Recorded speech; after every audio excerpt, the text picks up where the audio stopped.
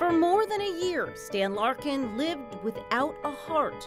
But this 25-year-old didn't become a heartless tin man. It just installs right into the bag. That's because he carried around an artificial heart.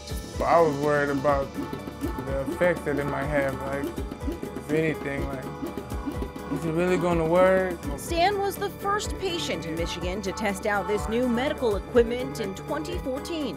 Pretty much put it on like a backpack and going to school.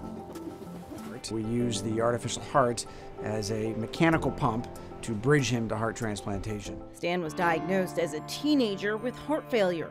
Instead of waiting in the Michigan hospital for a transplant, 555 days to be exact, this 13-pounder let him leave. Previously, the artificial heart patients had to stay in the hospital and stay in the intensive care unit waiting for their transplant, sometimes for months and months. But now he's going to have the opportunity to go home. It was a stressful situation.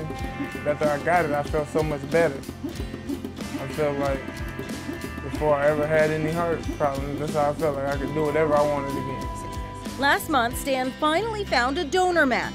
The surgery successful. Very emotional roller coaster. 2 weeks ago, I got the surgeries. Doctors call Stan an inspiration. You're heroes to all of us.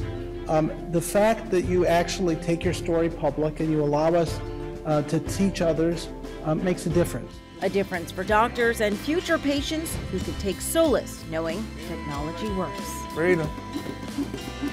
Something that's free. For InsideEdition.com, I'm Lee Sheps.